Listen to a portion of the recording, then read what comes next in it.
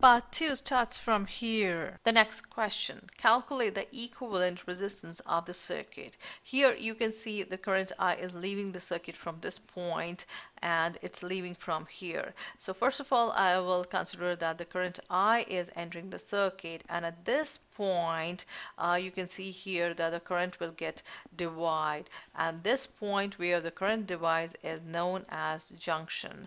So I will take the current I1 and I2 and I3. That means I'm taking that the current I is getting divided into current I1, I2 and I3, and taking into consideration the Kirchhoff's law, which said that the total current entering the junction is equal to the total current leaving the junction. So that means that the current I should leave the circuit from here, and as the I is equal to I1 and I2 and I3, so these three currents should reach at this point. So let's see. The current I is flowing through the 4 ohm circuit. It will reach here, and then it will flow through the 8 ohm resistor, and it will reach here. So that means the current I is reaching this point, and the I2 current is flowing through 3 ohm resistor, and the I2 current is also reaching this point, and the current I3 will flow through 1.5 ohm resistor. It will reach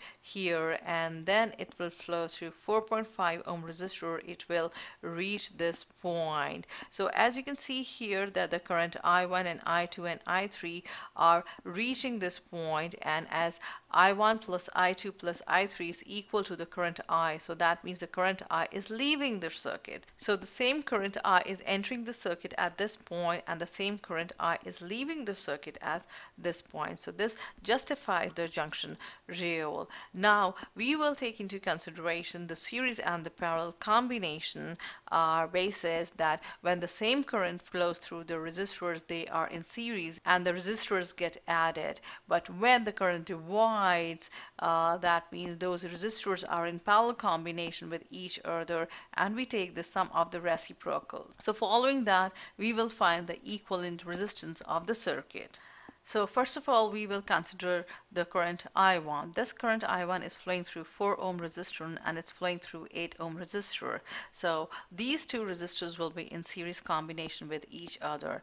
So first of all, we will calculate equivalent resistance across A and B, that is series combination. So I have taken RS1. That will be resistance across A plus resistance across B, and this is 12 ohm.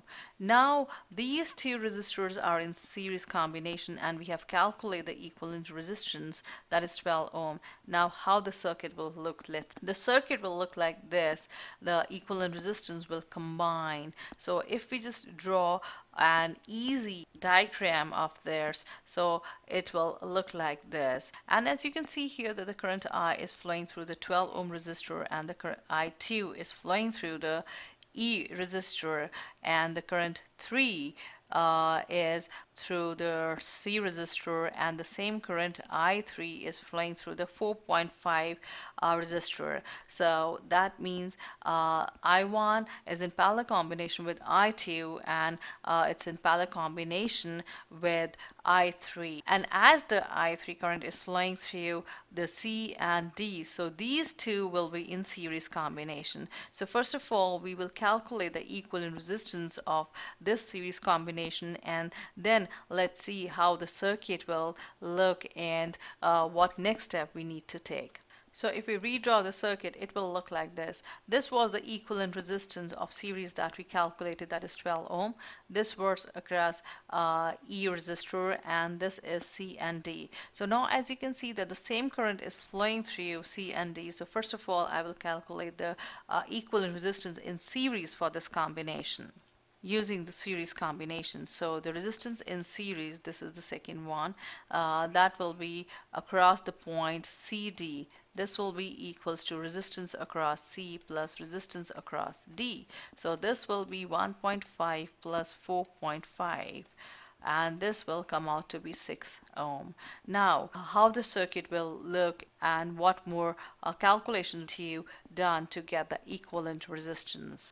So the final circuit will look like this. This was the equivalent resistance which we have calculated through RS1, and this is the equivalent resistance in series which we have calculated at RS2. Now as you can see that the current I is flowing through the resistor 12 ohm, the current I2 is flowing through the resistance 3 ohm, and the current 3 is flowing through the resistance 6 ohm. As different currents are flowing through it, as the current I got divided into I1 and I2 and I3, so these three will be in parallel combination with each other. So we will calculate the equivalent resistance through this parallel combination. So it will be RP1, that is the total resistance across the circuit. This will be equals to resistance across AB plus resistance across E plus resistance across CD. So now if I calculate here the equivalent resistance in parallel, this will be 1 upon 12 plus 1 upon 3 plus 1 upon 6.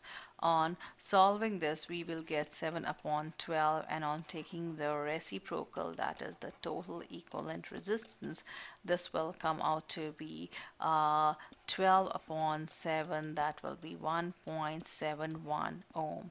So this is the equivalent resistance of the circuit.